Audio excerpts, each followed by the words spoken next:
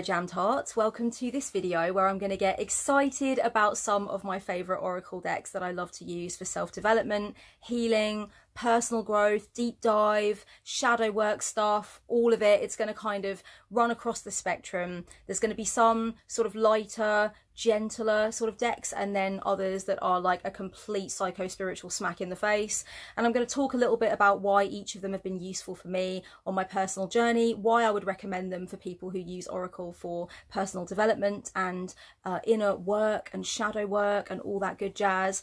And hopefully there'll be something in here that is of interest to you. There are so many Oracle decks that I don't even know about. I'm not the most savvy. I'm not the most kind of like, I don't have my fingers in all of the card slinging pies. So these are just the ones that I've collected over the course of time that I would say if I was going to put a stack aside for personal growth and deep work and healing work and maybe, you know, self-honesty, radical acceptance, that kind of thing, these would be the ones out of my collection that I would choose. I'm going to be doing some cutaways, guys, so that you can see the beauty of some of these cards and get more of a sense of why I find them to be useful when I'm doing this kind of work for myself. Of course, as a full-time card slinger as well, I use Oracle decks for my clientele, and these would definitely be amongst the decks that I would find to be useful for clients too. I've definitely used all of these for my clients. The first deck that I want to rave about that is really good for self-development and personal growth and that kind of thing is the Amenti Oracle. Now, this is actually the newest Oracle deck in my collection,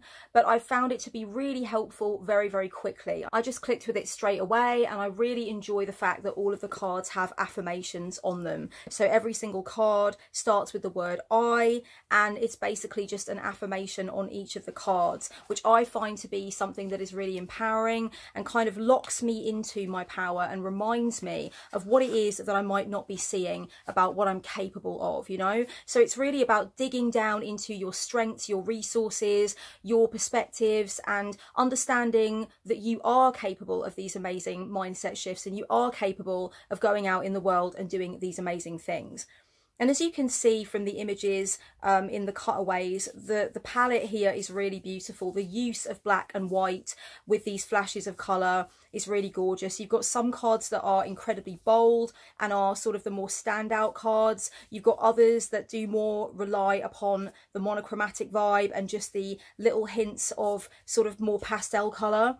So I like that as well. It really gives your eyes lots of things to be doing and looking at when you are observing a full spread. I find that this is a really good deck for altar work. It's a really good deck for a daily draw. And then you can be using the affirmation as you go through the day, whatever affirmation you received. Of course, it's also really good for journal prompts. I think all of these affirmations could also be used as journal prompts. So I would definitely recommend Amenti Oracle, particularly if you are somebody who's interested in affirmations, words of power, that kind of thing. Amenti Oracle provides so much of that for you. I also think with Amenti Oracle, it can be really useful not just to turn over and lay out a spread or do a daily draw, but also just to consciously go through the deck right ways up and select the affirmation that works for you. So I live in truth might be the affirmation that you want to use. I spread joy. You know, you could really just go through and decide what your affirmation is going to be for the day. So it doesn't necessarily have to be a blind draw. I think Amenti Oracle works particularly well if you want to do a conscious draw and you're looking for a card to inspire you for the day, a card of your choosing, as it were. So definitely would recommend Amenti Oracle for self-development work and kind of, you know, connecting with yourself, connecting with your power. Okay, the next recommendation is a lot harder in nature. It is definitely a little bit more of a throwdown of a deck. It is the Dark Mirror Oracle, and this one, wow, very, very intense. This deck was actually not on my radar. I had absolutely no idea that it existed. It was given to me a long time ago as a present from Oya's Girl, another content creator who works closely with the cards on YouTube. I will leave her channel down below. If you don't know about it, you really need to go and subscribe. And I was really surprised by this because I just never heard of it, and I was like, oh, that's really exciting and different. And just even the front of the box, I was like, okay, let me get into this. And then as you can see from the cutaways that I'm kind of showing to you now, just very intense, a lot of intensity. You know, you've got titles like Fated to Suffer, Calling the Storm, alone in the world, sacrifice, envious gluttony, the child I was meant to be, fragmentation, you know. So you've just got these very shadow oriented words that are almost really supposed to conjure up unpleasant feelings inside of you. They're supposed to find their way to the roots of your shadows, so that even if you weren't really sure where to begin or what you wanted to examine in shadow, I mean, the cards will soon drag you down right to that shadow realm, and you will be forced to think about things that, you know, you really do need to examine, but maybe you weren't even conscious of the fact that you needed to examine them. So it definitely does what it says on the tin, dark mirror. It does reflect back to you the darker aspects of your condition. It says on the back of the box, a spiritual mirror for those who are not yet shining in the light, but are still surrounded by darkness.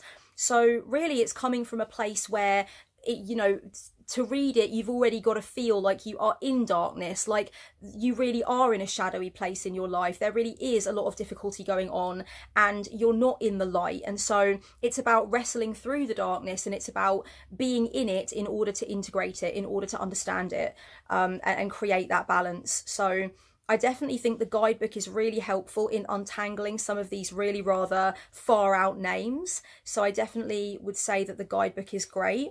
This is one for shadow deep divers. This is one, I think, for people who might be experienced with shadow work, or might feel like they do know what they're doing with shadow work, and they're at a point in their lives where they do need something that is not going to pull punches and is going to force them to do some serious work on themselves. Oracle of Echoes. I really, really love this Oracle deck. This is my favourite Oracle deck that I own. And I've said that time and time again. I really love this one. It's so bloody beautiful, and it always gives really intriguing, really truthful, really right on readings. The painting by Anatolian is just gorgeous. I love the palette.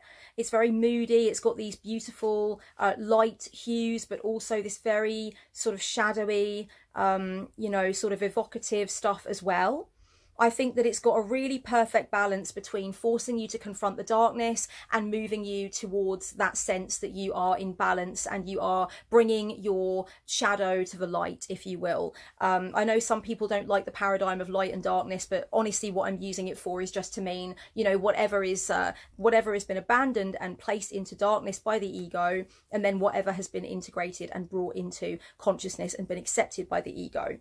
And I think Oracle of Echoes does a really good job of kind of combining different aspects together so that you get a nice balanced reading. So some of the cards are chaos and fear and depression, but then you've also got cards like creativity, goddess speaks, and trust and breakthrough and spirit heals. So you've got this combination, which I think is really nice, and it's always a really interesting surprise whenever I work with Oracle of Echoes for myself or a client. With my own self-development work, Oracle of Echoes has been absolutely so useful. I can't get enough of it, so I definitely wanted to put this in there as a recommendation. I think it's really good for healing when you're heartbroken. I think it's really good for when your emotional well-being is not where it needs to be and you might need to be honest about how you're sabotaging yourself. But it's also really good for strategizing for what you want and how to make that happen. But there's also this sense of accountability that this particular deck gives you, where it calls you on your shit sometimes.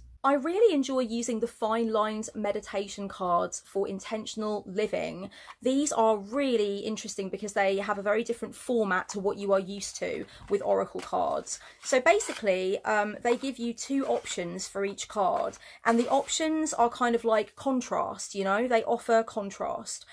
They make you think about where you are on the spectrum between one thing and another thing.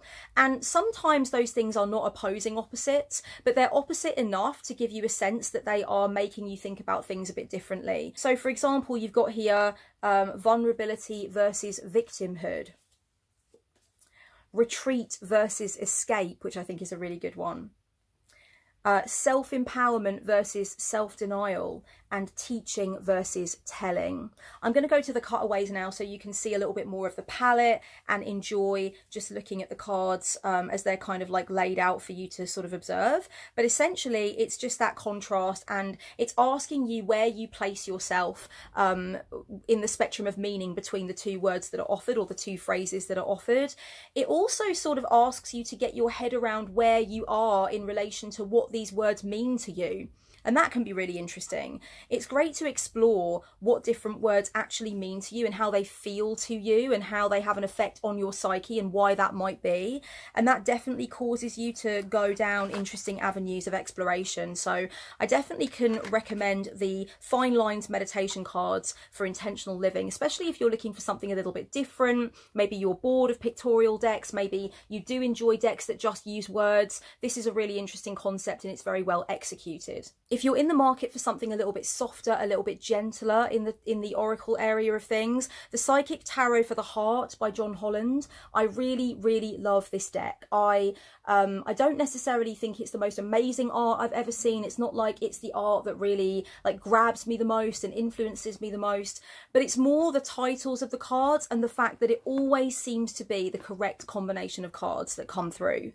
Again, you've got a really nice combination between those happier, more joyful, more uplifting themes and the darker, more sort of shadow oriented themes as well. So you've got that balance there. But also, I've got to say, the readings are just always bang on. I always feel like I get exactly what I need from this deck. And I feel like I can't fault it for that. It's really great for my clients when I'm helping them to do, you know, deep healing or seeing situations for what they are, self-love and where that self-love is lacking and why. So it's really good for my clientele as well. But I really can't fault it for my own personal journey either. It always seems to give me what I need. And so I definitely felt it couldn't go without a mention for that reason. And I'd love to hear in the comments from anybody who uses this Psychic Tarot for the Heart. Do you find as well that it gives just really bang on readings? Sorry if you can hear my stomach rumbling, darlings. I am definitely finding as I began to film that I'm feeling a bit hungry. I also want to recommend another oracle deck that gives you rather more of a soft landing. I think maybe this gives you a softer landing potentially than Psychic Tarot for the Heart, but again, it doesn't let you get away with things. It kind of suggests actions for you to take. It asks you where you might not be doing what you could be doing to help yourself and serve yourself, and that is Ethany Dawn's The Awakened Soul oracle deck. I really enjoy this one very much. I've been working with it for myself and clientele, and I can tell you that it definitely gives me a lot to think about in terms of self-care, where I might be missing things in the realm of self-care, whereabouts I might need to pay more attention. Definitely, I think this gives one of the softest landings of any of the decks that I have recommended here so far. But for me, just because something gives you a soft landing and an opportunity to think about things without getting too shadowy, doesn't mean that it is not a valuable deck. I think certainly there are people that are aware that what they're looking for in a particular moment is not necessarily a deck like Dark Mirror or, you know, Oracle of Echoes. It is a deck more like the Awakened Soul, which is gentle, but which is also full of suggestions and full of ideas and full of things that you might be missing and full of things that you might need to look more closely at.